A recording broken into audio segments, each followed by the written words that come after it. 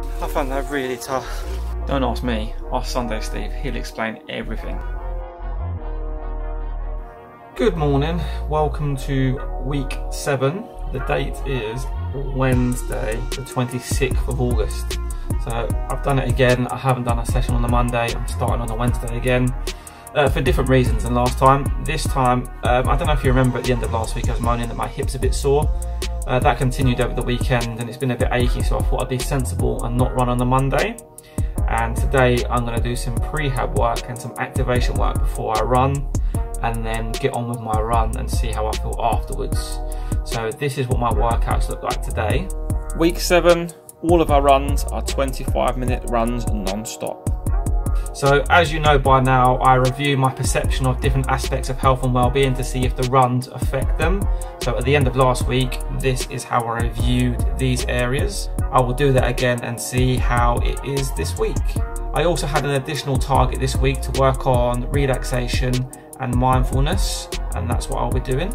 And that's all there is to say, other than let's get on with some prehab work with this machine I've got.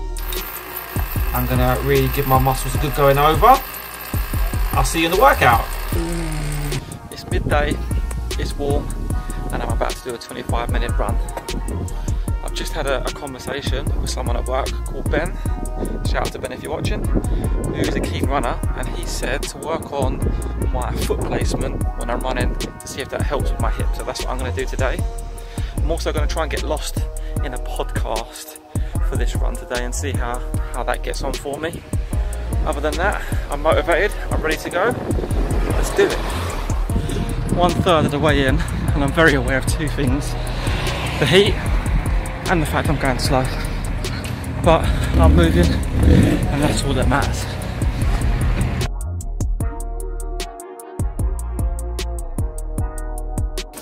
I'm not gonna lie, I found that really tough. I was really aware of the heat. Literally straight after recording that last thing, it was a struggle to the end. Little moan, I was getting pissed off with my phone, excuse the language. I couldn't see, it's too bright, so I couldn't see what I was trying to do. Recording was an issue, trying to turn the podcast back on was an issue. So it put me in a bad mood for the last stint. So that's just me being honest.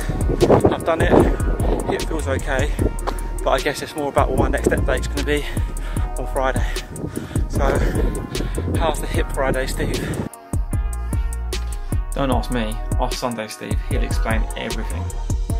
Feels okay, only slightly stiffer than the other side, but that's all I can say. Welcome to Sunday, the 30th of August. I'll catch you up the reasons why I'm running on a Sunday after. I just want to get on with the run. A bit cold, a bit nippy. Quite nice actually, so hopefully that will help me with my 25-minute run today. I'm going to do my old route. I've been doing a new route recently, or a different route, and I haven't been enjoying it as much. Well, that's a lie. I've been finding it to run harder, that's what I should say. So I'll see if I do my old route again, if it makes psychologically the run easier. We'll see. I'm going to crack on with it. I think I'm going to listen to the podcast today, and I'll let you know how I get on.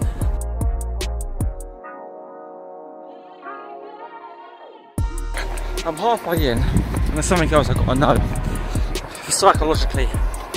So when I'm doing this route, for some reason my Fitbit tells me I'm doing around a 5-minute kilometre pace, between 5 minutes and 5 minutes 30. When I'm doing a different route, when I feel like I'm running at the same pace, it's telling me I'm doing a 7-minute kilometre. 7-minute kilometre.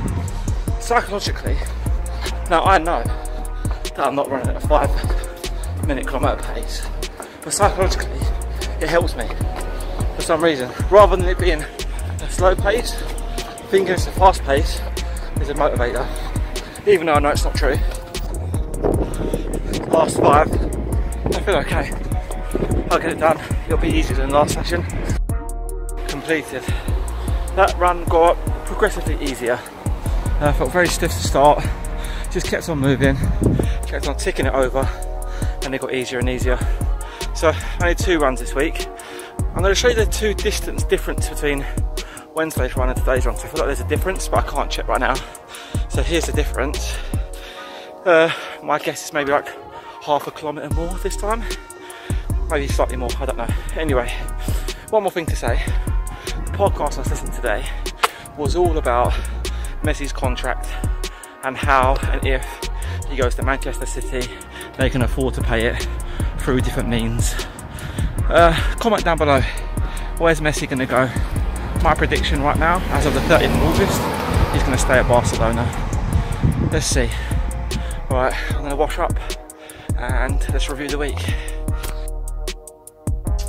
Fairly quick review this week because it's Sunday and I've got 2 expecting kids downstairs that want entertaining.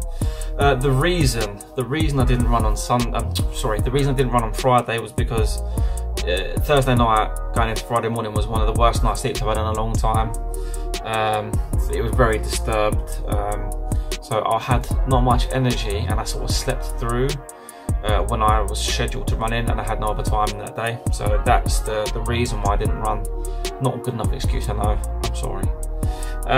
Let's take it over. So this is the starting point of this week in my perception, how I felt, and let's review it. So starting with exercise, 4 out of 10.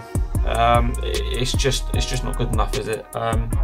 When I say that, it's not good enough for what I expect from myself, and I didn't do enough really. So I ran twice, the first one being very difficult.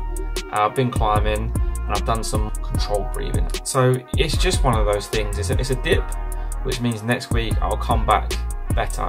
These type of weeks motivate me to do better, so that's a good thing really. Moving on to nutrition, it's 5 again. Again, there's not much I can add to that. I'll explain my next week's target with reference to nutrition shortly. Motivation was 4 out of 10. It was just, I just wasn't as motivated this week. It goes to show, like, I didn't want to run any day this week, and the days I did run, I didn't want to run, but I got them done. And today, I feel like I've ended on a high. I enjoyed today's run. I didn't enjoy Wednesday's run at all, but for 2 reasons which I can mainly think of. Running in heat makes a massive difference because it was cool today. It made so much of a difference. And technology, so actually recording these sessions for the first time on Wednesday actually got on my nerves. Not because I don't want to record, it's because my phone's had an update, and it basically, when I auto-rotate the phone, it auto-rotates, so I can't press the buttons. And because it was sunny, I couldn't see the screen that I was trying to press, so it's very difficult for me to record it, which was irritating me. I know it's pathetic, but these things happen, first world problems. Moving on to mood, 7. That's good, really. I can't say it's affected my mood. It's been a pattern where it doesn't seem like these runs affect my mood, or the other factors seem to affect my mood as much. All the other factors seem to affect each other except for mood, maybe. I have to review that at the end. And sleep, as I said, I had a bad night's sleep, so I'm putting that down to 5. Overall, it's not been quite as good. Still, on average, a good week. 5's still not bad, is it really? But yeah, a couple bad nights, especially that one. So I put that down to 5. So that's the end of this week, and we'll have a look next week to see how we're doing in week 8, I believe. We're getting there, almost the end now. So additional target, what I was talking about, is I'm going back to basics. Week 1, my target was to drink more water and reduce snacks in the evening time. I'm going back to that because I feel like that's slowly slipping out, especially the water drinking. I need to drink more water, so back to basics it is. That's my target. That's it for this week. I hope you're still getting on well. I hope you're motivated to exercise. I hope this is helping you. As I keep on saying, please contact me. Let me know. You can either contact me on Twitter, Steve_Owen_Jones, or email me. Find me on my UCLH, Steve Owen Jones, and let me know how you're getting on. I'm getting a nice few amount of comments and emails now, which is great. The last thing I want to do is to see if anyone is actually watching the videos to the end. So if you're watching this video right now, comment Tanita in the comment section down below on YouTube, and I will give the first 5 people, it's about 5, the first 5 people who comment that a free Tanita measurement. So this is what a Tanita is. Some of you will know, some of you won't, but the first 5 people who comment Tanita at the bottom underneath this on the comment section on YouTube will get a free Tanita measurement. Obviously, conditions apply. UCLH staff, etc. That's it. Have a nice week. I'll see you for week 8.